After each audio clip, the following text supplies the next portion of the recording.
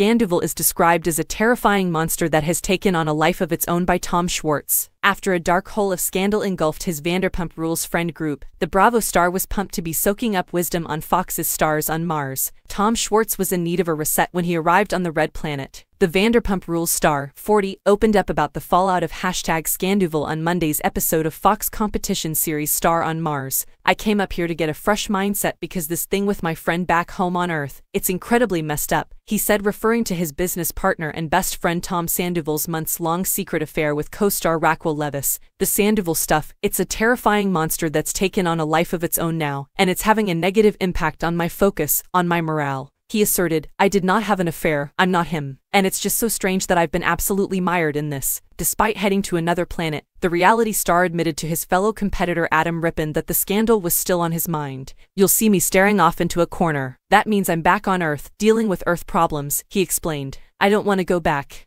I feel like I'm rewiring my brain a little bit. No, I'm not ready to go home. But I have moments of weakness. Every morning I wake up here, I'm surrounded by greatness," he added. "I'm like a sponge soaking up wisdom." With #Scandival still playing out back at home, Schwartz was grateful for the new perspective, sharing, "No matter how bad you think you have it back on Earth, you're living like a king compared to what life is like here on Mars." Unfortunately, his time on the planet came to an end after competing in this week's challenge in which they were told a hostile life form had invaded their camp on Mars. Two teams traveled through caves to find the mother fungus and exterminate it using a flamethrower. Schwartz, Rippon and Natasha Leggero were under the threat of extraction, aka elimination, when they were placed in the bottom three for failing their mission. Schwartz and Leggero were ousted from the competition while Rippon was saved by base commander Ronda Rousey. Following his elimination, Schwartz reflected on his experience, sharing that he felt rejuvenated after his time on the show. "I feel a little lighter on my feet now. It really did kind of reset my mind coming up here because it's just been such a dark hole back in Le," he shared. "All of a sudden, I hear birds chirping up there, and the sun's shining. Bring it on, Earth. I'm ready," he added. "I feel reinvigorated.